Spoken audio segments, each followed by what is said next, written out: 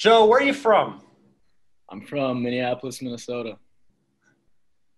Do you have any pets, Joe?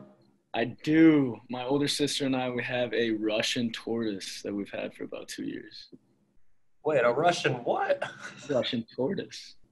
Oh my, that's great. Favorite sports teams in Uh, hockey or some other sport? it's not easy being a Minnesota sports fan, but I'd definitely say the Wild and Minnesota Vikings are probably the two teams I follow the most. You get to pick two players on a line to play with. Who do you choose?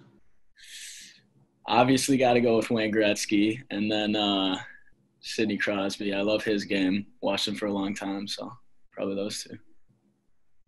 You like you prefer iced or hot coffee?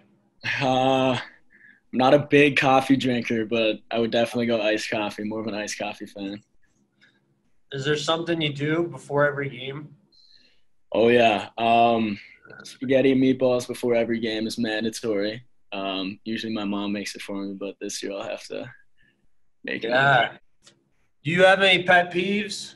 Bad Uh, drivers, something like that? Bad texters, honestly, are my biggest Hmm. pet peeve. Like I'll have some conversations with my friends, texting back and forth, and then sometimes they'll just go mute. It's my biggest pet peeve. Off ice workout, cardio, weights. Definitely weights. I'm not the biggest guy in the world, so putting on some more muscle wouldn't hurt. If you could play an instrument, what would it be? I used to play the violin for about 3 years when I was younger, so if I had to choose, I'd probably go back to the violin. Who do you think has the best sweaters in the NHL? Gotta go Blackhawks. Original six team as well. Definitely. Any guilty pleasures, junk food, maybe chick flicks, something like that? Oof. Probably The Bachelor.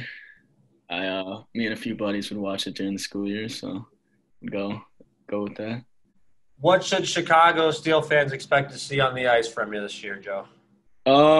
Me, I feel like I'm somebody with a high hockey IQ. I like to make space for myself and my teammates, open up passing lanes. I'd say I'm a pass first guy, so look for a lot of offense, but also a 200-foot game.